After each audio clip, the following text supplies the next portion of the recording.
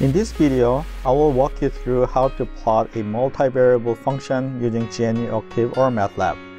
As an example, we can work with a simple two-variable function g equal to x e to the power of minus x squared minus y squared.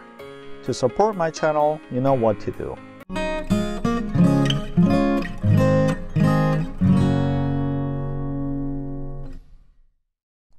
Before I elaborate how to plot the multivariable function, I would like to briefly go over why we need to care about the multivariable functions.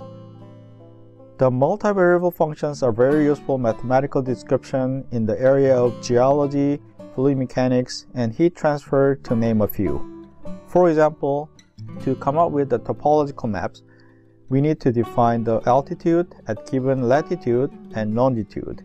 In this case, the altitude g is a function of latitude x and longitude y, which is the multivariable function.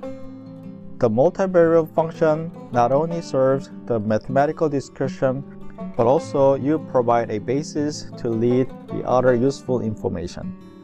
For example, you can predict the slope of the topological surface by taking gradient of the given function. Similarly, you can define the fluid potential at given x and y coordinates to further understand the potential source of the fluid flow by taking divergence. A heat map is another example to be used for the multivariable function for the temperature distribution. The local temperature T can be defined at given x and y coordinates, and the gradient of the local temperature can tell us the heat transfer rate for the specific direction.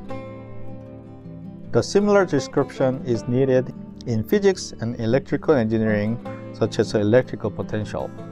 The local electrical charge controls the electrical potential nearby, and the gradient can lead to the electrical current, and divergence can tell us the charge locations.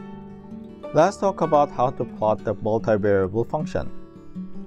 Since the given function expects to have g based on x and y, we are expecting to have 3D plot. To understand the 3D plot, I will start drawing conventional Cartesian coordinate systems.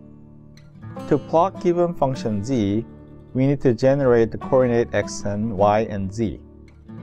The first step is to generate two vectors for x and y between the lower and upper bound, and then we need to generate the data point z based on the x and y coordinates.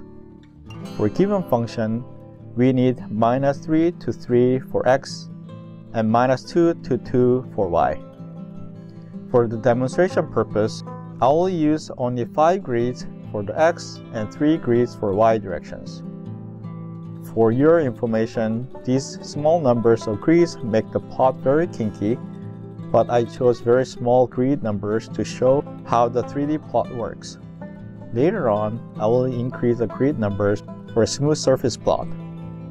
The basic idea is to create 2D array for both x and y coordinates, and we can also create corresponding 2D array for z based on given function. Since we decide to have 5 grid number for x direction, we have 5 grids on x direction, but at the same time we have 3 grids on the y direction. So we need 5 by 3 2D array to create the multivariable function z. Here I visualized a bunch of numbers as a 2D array for x, but these numbers only for x coordinate. For example, we have all 3 in the bottom, since these represent the x coordinate for upper bound. Similarly, we have all -3 on the lower bound, since we need the -3 for x coordinate a lower bound. In between, we have -1.5, 0, and 1.5 to create grids. Similarly, we need a 5 by 3 2D array for only y coordinates, but these are all y coordinate numbers, including the lower bound -2 and upper bound 2. The 2D array shown here is based on the conventional 3D Cartesian coordinates, but in Octave and Matlab, the lower bound should be given in the left column and the upper bound should be given in the right column. In the similar way, the 2D array for y should be rearranged to follow Octave and Matlab convention, meaning the lower bound should be given in the first top row and the upper bound should be given in the bottom row. Then we can create the 2D array for z coordinate based on given function. To generate the x and y vectors, I would wipe off all the variables and close all the existing figure windows, if any. Then start defining the variables for the lower and upper bounds for the x and y. To define the lower and upper bound of x coordinate and the numbers of grid for x, I will use xl, xu, and nx. Similarly, I will use yl, yu, and ny for y coordinate.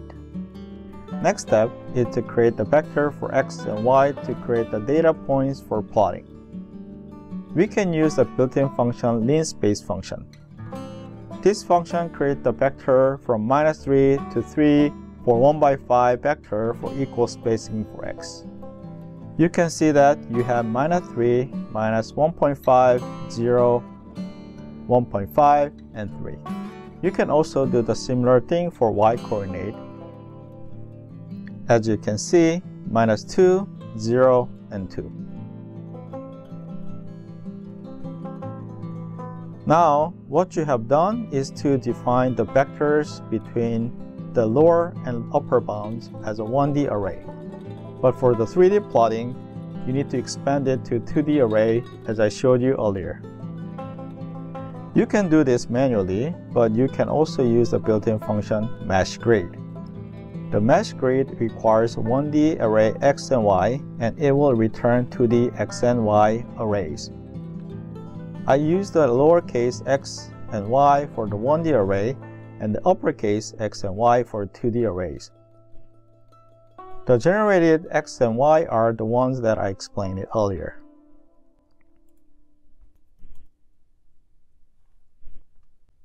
The next step is to create the 2D array for z coordinate. Since we have 5×3 array for x and y, you are expecting corresponding 5×3 2D array for capital Z. To come up with a 2D array for a 2D array of x and y, you can use element-wise operator for multiplication and exponentiation, since we need to calculate the z value at individual x and y coordinate.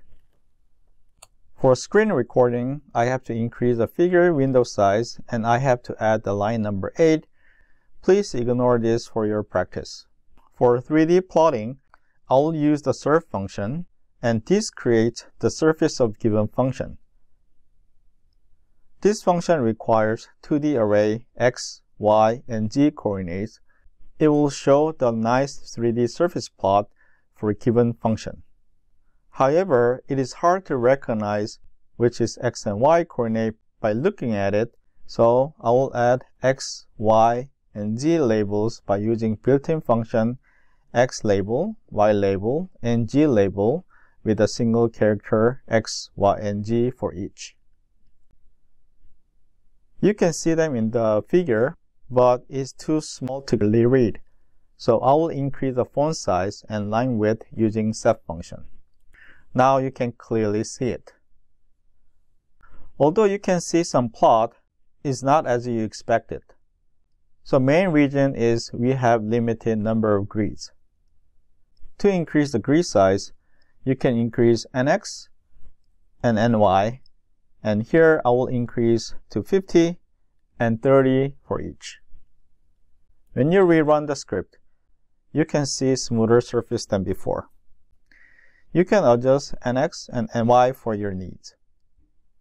To see the plot from the different angles, you can rotate the plot using rotating icon in the top left corner of the figure window. You can clearly see it from z versus x plane, g versus y plane. Question comes how to change the color of plot. You can customize a plot property. Face color followed by the color code as a single character insert function. For example, you can add face color followed by R as a single character to change the surface color to red. You can also change the transparency of the plot. You can use false alpha followed by the alpha value scaled between 0 and 1. And 0 means completely transparent, 1 means completely opaque. Here I use 0.5 and you can see a semi-transparent plot. Thanks for watching this video until the end, and please subscribe my channel if you want to continue to watch tutorial videos in science, technology, engineering, and math. Please give thumbs up if you enjoyed. Please feel free to share your thoughts in comment section down below. See you next time.